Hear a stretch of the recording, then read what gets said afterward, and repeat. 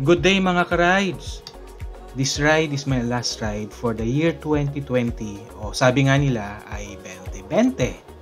Ang nakaraang taong ito, 2020, ay isang eventful year, hindi lang dito sa Pilipinas maging sa buong mundo. To start it off, the Taal volcano eruption. Libo-libo sa atin ang nakaranas ng ashfall, or I may say muling nakaranas dahil sa Mount Pinatuboy Forest.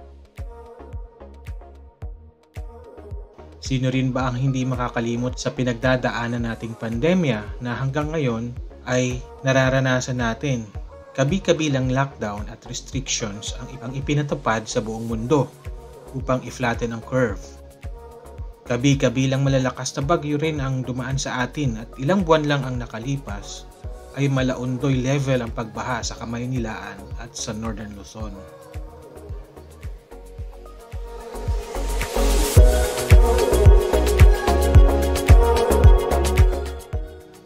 After being said and done, sa tulong ng ating pananalig sa Diyos, nairaos muli tayo sa samut-saring krisis na kinaharap natin sa nakalipas na Bente-Bente.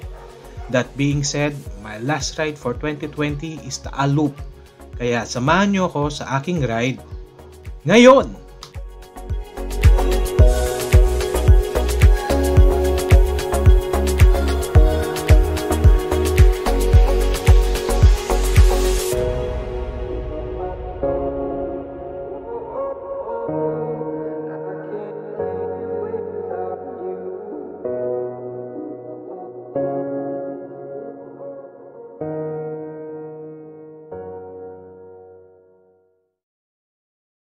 Ayun guys, to give you an overview, magsisimula ang ride na to sa may Tagaytay.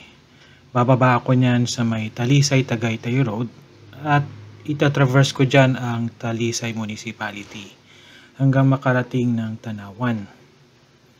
Yung Tanawan na yan medyo paahon, so hanggang makarating ng Walvar at ng Lipa. Yan. So medyo paahon yan. Then iikot ako dyan hanggang makarating ng Cuenca. Cuenca hanggang Alitagtag, Taal, Lemery, Agoncillo hanggang makabalik ng Talisay, aakyat ulit ng Sampaloc. So basically yun yung overview ng ride na ito. Okay, ito simula na ang ating Taal Loop campaign. Hindi ko alam kung reverse ito o yung normal standard na Taal Loop, pero ang direction ko would be papuntang Tanawan, Talisay to Tanawan, Tanawan to Lipa, Lipa to Cuevas ba yun? I forgot. Alitagtag, Taal, and then Agoncillo, pabalik dito sa may Talisay, and then pag nakabalik na dito sa may Talisay, we will tap it up ng isang uphill climb sa may Sampaloc. Kaya we started with the downhill portion of Sampaloc and we will end it with the uphill climb. I think nasa Tanawan. I think nasa Tanawan, Batangas na tayo. Yan, tama. Tanawan's full of fisheries. So, nasa Tanawan na tayo. Makalampas ng Talisay.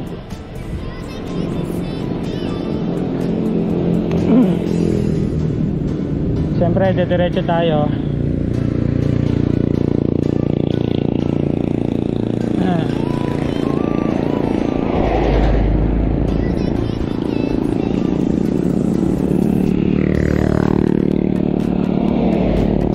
continue ang ating Taal Loop ride. Time check ulit, 7:22.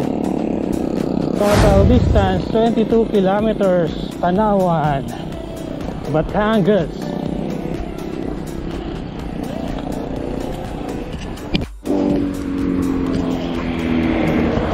Nabudol yata ako dito sa kalsada na to eh. Tanawan pa rin ako pero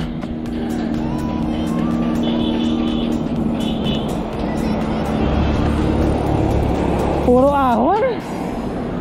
Ano ba to? Akala ko puro patag dito.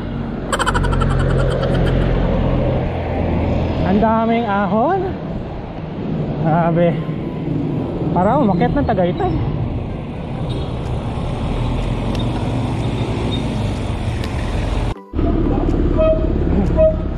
Yan, nasa palengke na tayo ng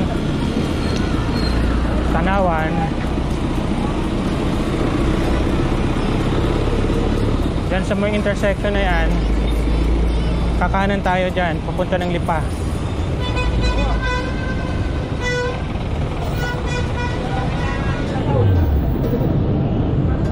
Masyadong ma-traffic, pero may resemblance na ng Baguio. Ganito yung mga pine tree sa Baguio. Okay, we turn right. Marley Highway na to.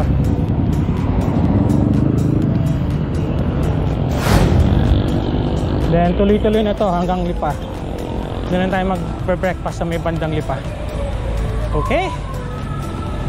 Okay.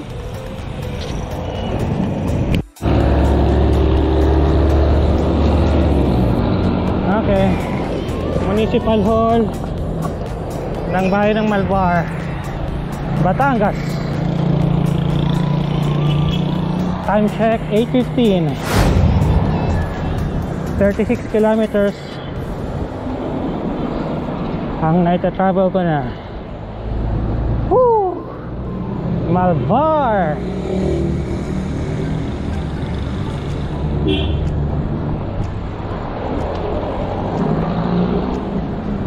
Time check 8:54. Total distance 43 kilometers. Location Barangay Bugtong, Lipa, Batangas. Woo! Nakalampas na tayo sa may Malvar. Kani-kanina lang. Ang ganda talaga ng ambience dito. Pag yan ang makikita mo lagi, oh. Diyan sa may Lipa. Hindi ko alam kung anong bundok yan eh.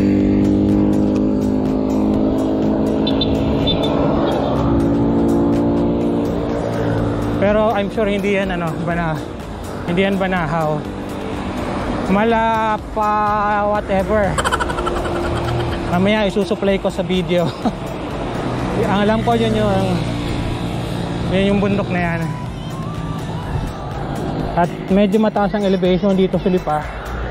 Kasi simula pagbaba ko ng Talisay, paahon na ng paahon mula sa Tanawan hanggang dito sa may Malvar. Puro ahon. I'm sure dyan sa Lipa ahon din yan eh. Pag lumiko ako ng SM. Kaya tingnan natin. Medyo nabudol ako ng mga nadadaanan ko dahil hindi ko ina-expect. Puro akyatan. Nandito tayo sa Lipa City SM. Dito na tayo liliko. Pag lumiko tayo dyan, ang tumbok natin dyan Cuenca. Dyan sa may Phoenix Cuenca, tuloy-tuloy hanggang Alitagtag, Taal. Tog na yan hanggang Lemery.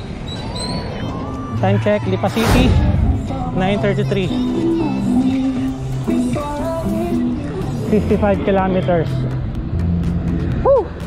Date. Ito palang area na to ay San Jose. Nakalampas na tayo sa Lipa. Nasa San Jose, Batangas na tayo. Time check 9:39. Kilometers 57. Woo!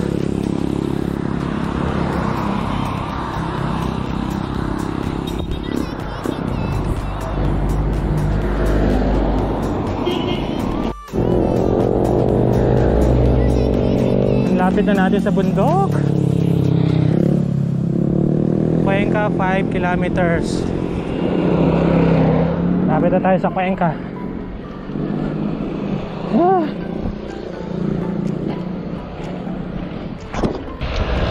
Cuenca na pala to. Okay, time check 9:47. 60 kilometers. Location Cuenca, Batangas.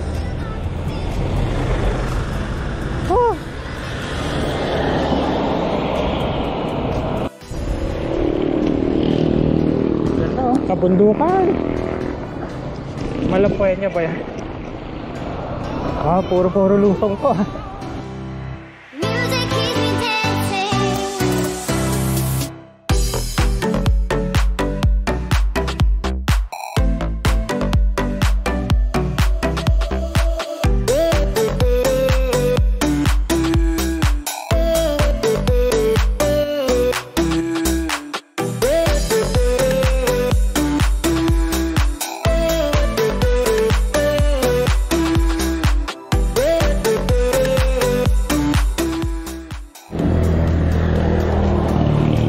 Just an update guys. I think nasa bayan na tayo ng Alitagtag. Lampas na tayo sa Cuenca. Ang hindi lang maganda dito sa Batangas, wala mga border signs. Kaya umaasa ako din sa mga signboards na mga establishments para malaman ko kung anong bayan na. So in this case, nasa Alitagtag na tayo. Time check 10 o'clock. Tagal-tagal pa na. Balikan ko kayo guys. Ayan. So pag kumaliwa San Jose, Lemery, kanan, diretso San Pascual, Bawan. Siyempre kanan tayo papuntang Lemery. Alitagtag.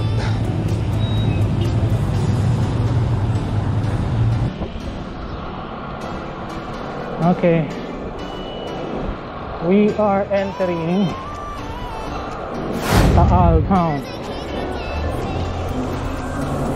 Yan no? Time check 10:42. 80 kilometers. Ayan, so kanan tayo dyan para pumunta na Gonsilio.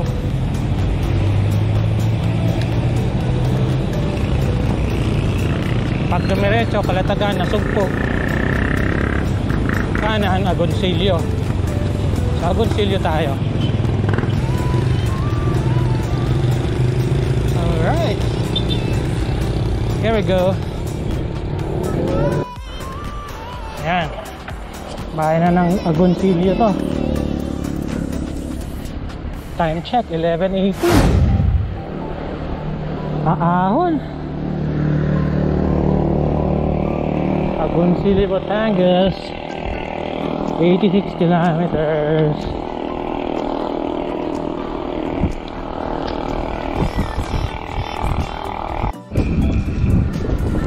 Okay.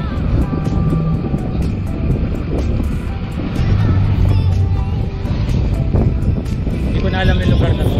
Probably Agoncillo, probably Laurel,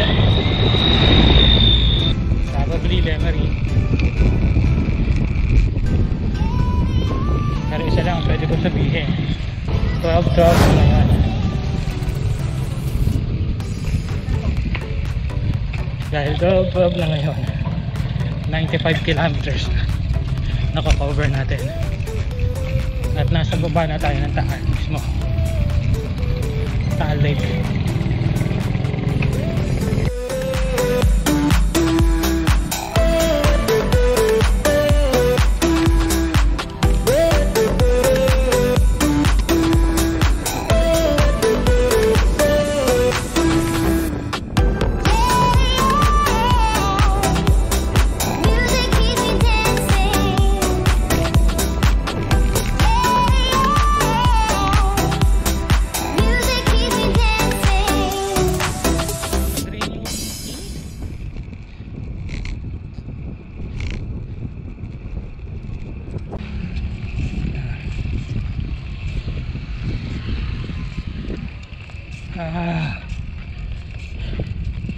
Drain na ako.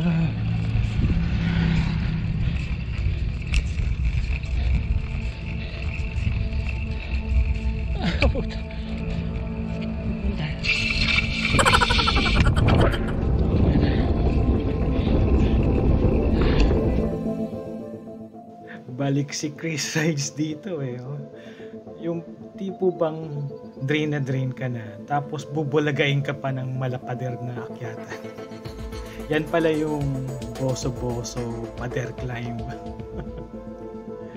No choice ako dito kundi magpahinga. So balik muna ako para mag-recruit.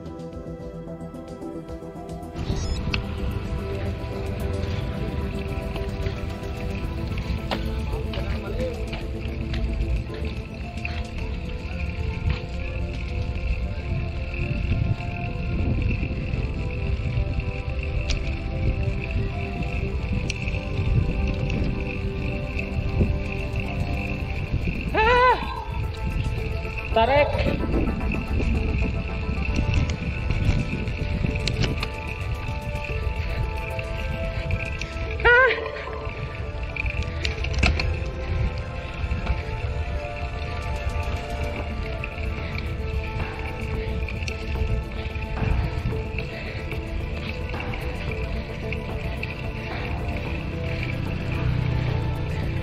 Ang tarik!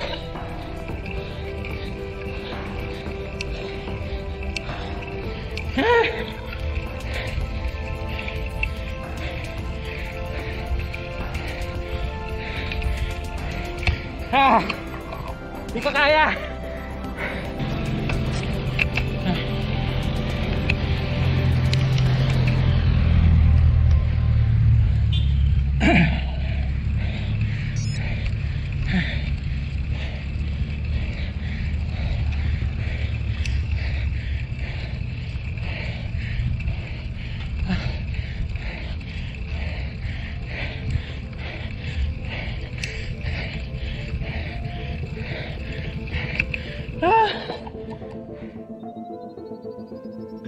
Yan, sa totoo niyan, nakailang baba ako dyan, mga 3 o 4 yata, hanggang makarating ako dun sa taas. Nung nakarating ako dun sa taas, sabi ko, pagod na talaga ako, sigurado. Hindi ako makakarating ng sampalok nito ng Talisay. Kaya ang ginawa ko, nag-power nap ako, natulog ako ng mga 30 minutes dun sa may bandang gilid. Ayun, iraos din ang pag-akyat sa boso-boso pader climb.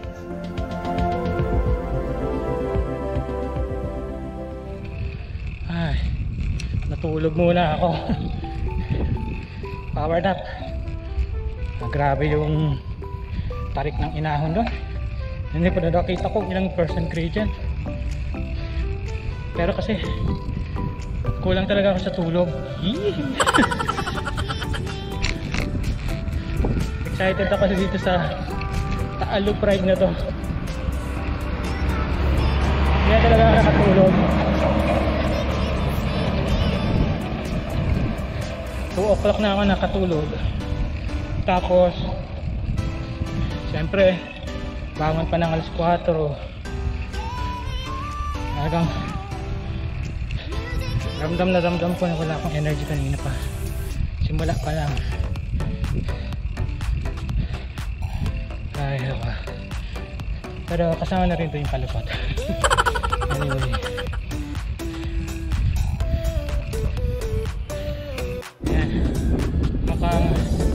border na to na Laurel at Talisay.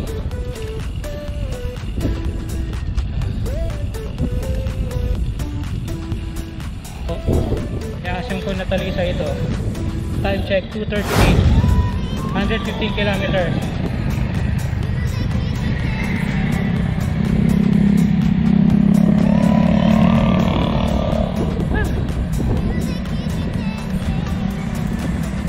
Naspag na ako.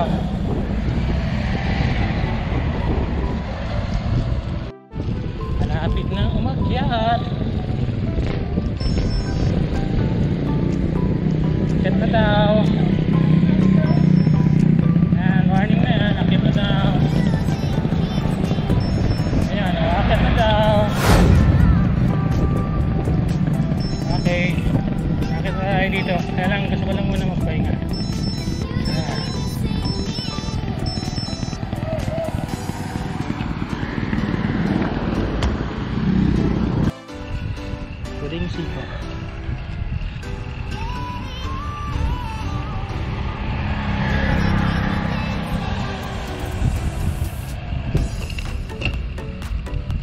dagat.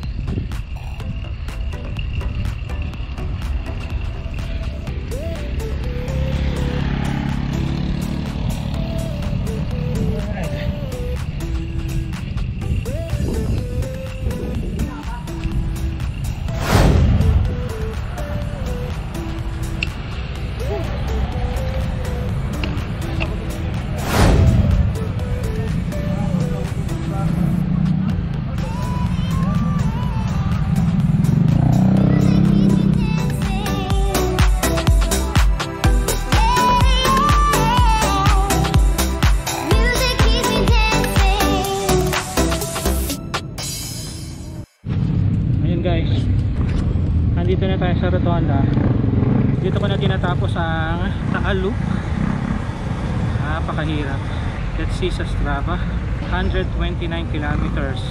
Grabe, very challenging. Anyway, yan ang tinatawag ko na huling hirit sa Bente-Bente. Maraming salamat sa Diyos, mag-iingat. Chris Rides PH here, signing out.